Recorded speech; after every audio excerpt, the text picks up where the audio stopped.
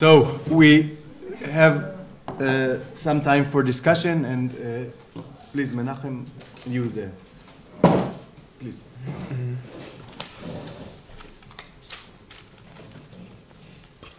No. This was fascinating. I never realized that the Mishnah was deemed to be kosher by the church at the same time that the Babylonian Talmud was condemned and censored and burned. And now, could it be that the Inquisition were onto something slightly more profound than anti-Christian polemics, and that they somehow, or even supersessionism, but that they somehow recognize the profoundly subversive nature of the Talmudic discussion of the Mishnah. The Talmud is representing a religiosity of not of ambivalence, of an ambivalating discussion of all truths and all halakha.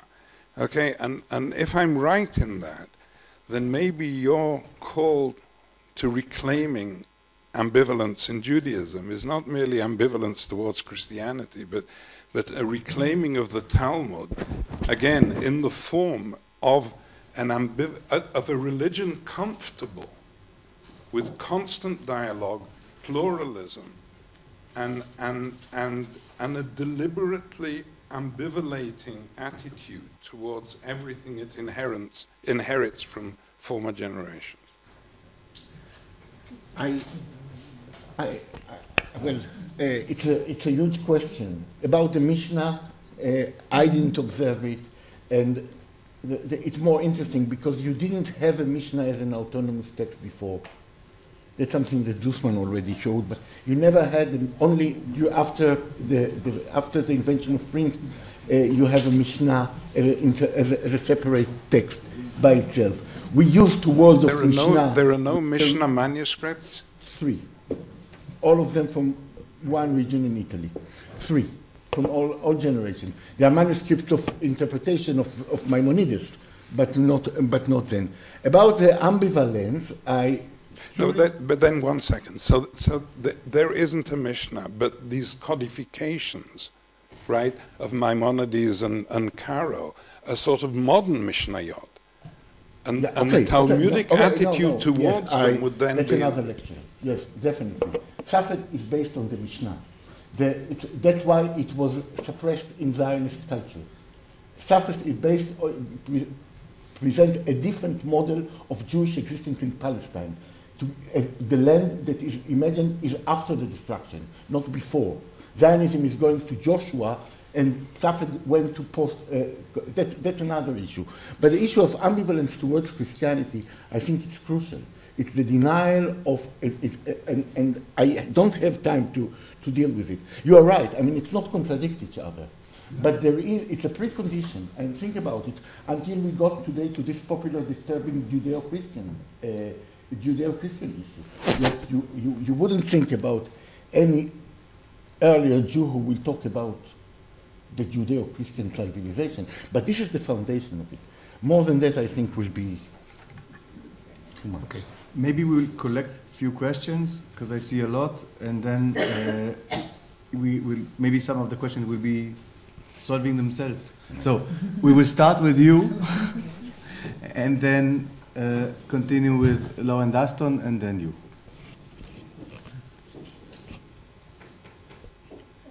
And we will finish with you, Ruth Gabizon.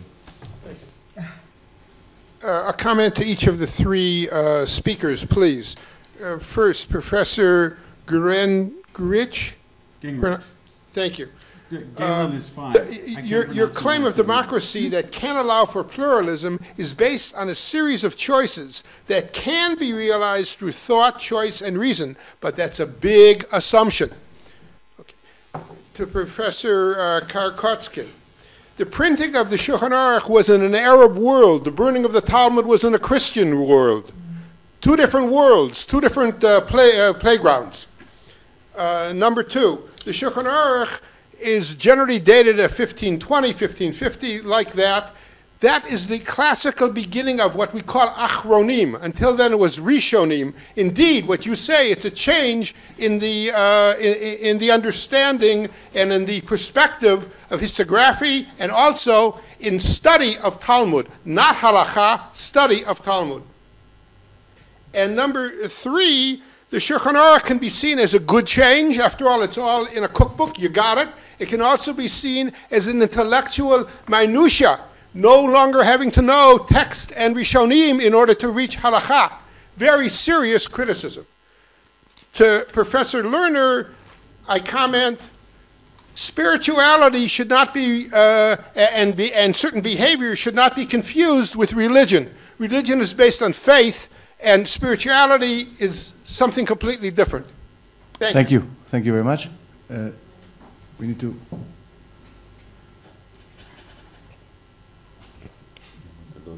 פשוט אתה חוסך את הזמן ככה. כן. אתה צריך לארגן את זה פה מרחבית, אתה מבין?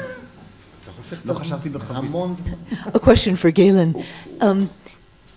What do you think the cultural preconditions are for an atmosphere of persuasion as opposed to coercion? Culturally and historically, this is the great anomaly. Could it be that what you call the pluralist predicament is one of those preconditions, and indeed the separation of church and state is also one of those preconditions? Thank you.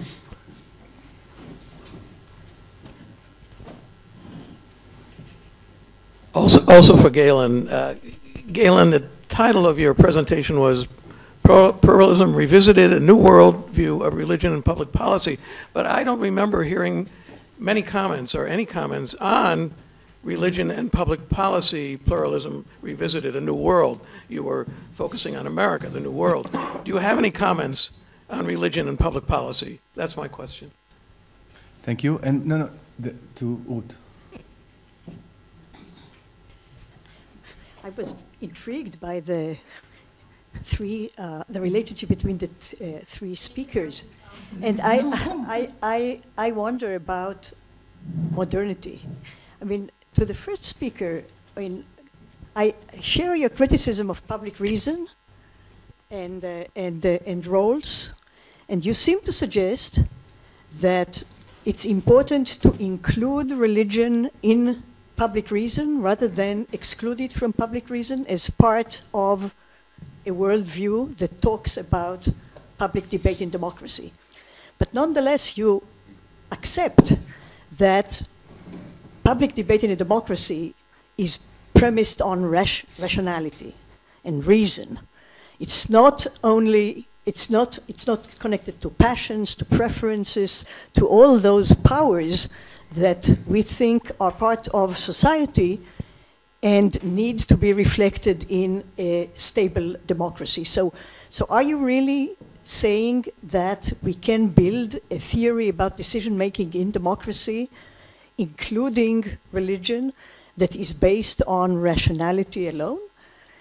And I think this goes back to the question of the amazing question of cultures, because I think that Israel, in a sense, is a laboratory of how it deals with different cultures.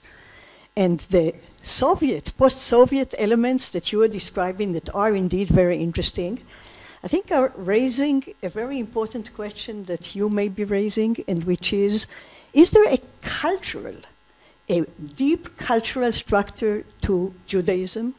Is it a civilization in the sense of a comprehensive sense that makes us able to make decisions about the world from within a particular framework?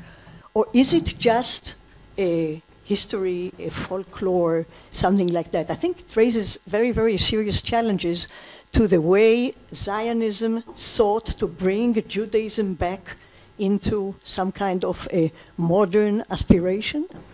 And burning of texts is very, very important in the sense that it raises the question, is there a cohesion of culture that, for instance, is Jewish and suggests that public reason in the Western Christian world is different in its presuppositions than the way you are thinking about society, state, God in, say, the Middle East or Judaism or Islam or anything else? Because I thought this was part of what we were trying to find, if there is something deeper in these cultures that bring into the meeting of these groups something that is not just the holidays or the language or the secularism versus religion, but something that is deeper, that makes the kind of democracy we can have in Israel maybe more vulnerable or more creative than it would be in a country in which the cultural infrastructure is possibly a bit more similar, less divergent. Okay, thank you. Just the last question, and then to Julia. Thank you for. Thank you for the all fantastic three papers. But I learned a lot from yours, and I had no before, so I know some of his ideas, and there we are. I'll give an impression, and I hope you can comment about it and either correct me or elaborate on it. I feel that there's like sort of a paradox that you describe, where the Russian immigration to Israel is both sort of counter-modern in the way that it undermined the modern vision of the melting pot. It brought sort of kind of a group was part of defragmentizing the political Israeli arena to ethnic groups. It was part of that. It was not the only one. There were other before, but that kind of gave it a greater impetus and to become to disintegrate this scene. And at the same time of this integration of modernity, it's mainly, it sounds as if they are the last Soviet Russians still holding to some kind of a general Soviet Russianism without, and especially in Israel, we don't differentiate between Lithuanians and Moldavians and Russians and Belarusians. They are all, for us, especially the natives, they're all Russians, and we sort of project it, and they project back this sort of Russian-speaking or related to the Russian language arena. So at the same time, the kind of upholding still the modern vision of a large state, of the modern state, national state, in a certain sense, at the same, and while they're fragmentizing the modern state, they're part of the fragmentation of the modern state they are living in. That's kind of, I hope I was. Okay, so each of the speaker in the, I would be you want me? Yes. No, I do it in 1 minute. No, give you. Because I asked about Judaism. I need 50 seconds. First, I will start, but in one comment, not about Achronim and Rishonim, because this is indeed, there is a revision in this issue. Just that the Shulchan Aruch was indeed written in the Muslim world, and only now we talk about the impact of the Muslim world on 16th century Safed Jews. But what is interesting is it was written between 55 and 58, 55 to 58, but it was published in Venice for the first time in 1565.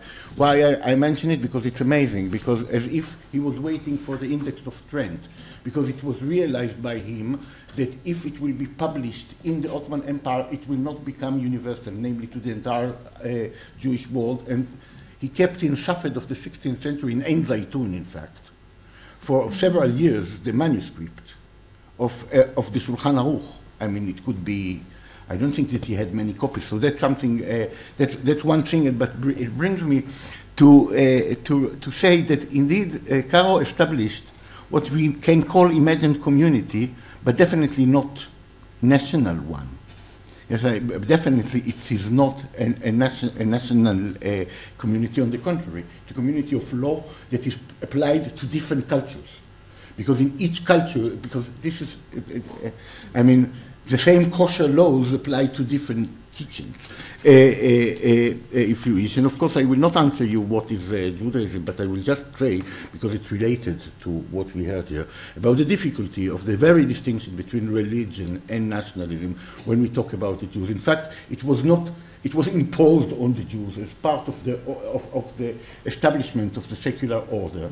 And when Jews were asked first by Napoleon about this issue, they didn't know what to do. So they were a people, which is a discussion. They were a community, but they were neither. It's not that they were neither. And this is why it is still difficult to define Judaism today as a religion, namely in the modern sense of privatization. And that's why the problem is not division of the division of church and state in Israel, but most importantly, nationalism and state, or to be more precise, messianism, political messianism. And nationalism, and the problem of the separation of church was a problem for the Jews because it demanded to reduce Judaism into the private sphere according to Christian elements, and this is a continuous problem. I think that the main issue here is the notion of exile and the question of law, but how to define it, I don't know. Thank you. Please, Gail. So is a democracy that is based on reason and deliberation, and is public debate that is based on rationality a tall order? Obviously. Which is why, as Whitehead put it, the goal of education has to be for each citizen to attain what he describes as a philosophic outlook. That is both the goal of a democracy, and it is what you need fully to inhabit a democracy. But what are the other options? And if you say, unless citizens are fully capable of articulating their comprehensive commitments in terms of a political purpose and articulating them in ways that justify those political purposes in terms that people who disagree with their comprehensive commitments can understand, which is a very tall order as well, then it's hard to even have a conversation when people don't share fundamental commitments. To Professor Daston's point, yes, the preconditions of persuasion would be the pluralist predicament and the separation of church and state. But again, the question would be, those both, in my view, indicate the presence of a democracy, but they're also the terms on which one can establish a democracy.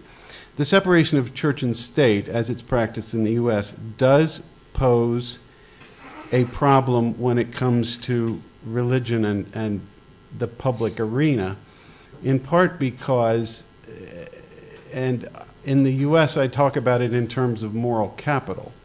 If you say that the institutions, the public institutions, cannot make religious claims or embody religious commitments, the presupposition is that that domain of human endeavor is taken care of elsewhere. And in the US, it was widely assumed that everyone went to mostly church. And that's where you figured out not what it meant to be free, but how to wisely use your freedom. So if the job of the state is to make sure everyone is maximally free, and if the job of the religious institutions are to make sure that freedom is used wisely, what happens if no one no longer goes to church or synagogue or mosque? What is the source of moral capital? And the answer, the institution that will fill that vacuum, is the market. And in my view, absent any engagement in the public arena of our comprehensive commitments, our deepest held moral values. We simply advocate the space to the media and the market. In my view, that's a recipe for disaster. It's not a problem-free solution. In fact, it's a terrible solution. It's just slightly less terrible than the next worst one. So, there you are. Thank you so much. And please. To the first question on spirituality and religion, I don't know what is the exact basis for your comment in my talk, but then I said the Russians become religious. I meant religious, not spiritual. Religious that people in the last surveys, people Russian speakers define themselves in a regular, the usual Israeli scale of religiosity. Traditionalism will define themselves as religious, and many of them indeed adopted the religious way of life and practices. But more importantly, I'm an anthropologist. I don't work with vocabulary definitions of terms, and I even don't care about them. I care about how people understand them, what meaning they ascribe to them, how they see themselves and speak about themselves in these terms, and how these terms actually also shape their ways of life and everyday practices. So I'm dealing with phenomenology of the spirituality and religiosity, and not with this, not with the vocabulary definitions. And I'm sure you know that in the New Age religiosity, or in the contemporary religiosity, spirituality and religion or religious views on religious ways of life are very, very combined and actually exist together, and very hard to separate them.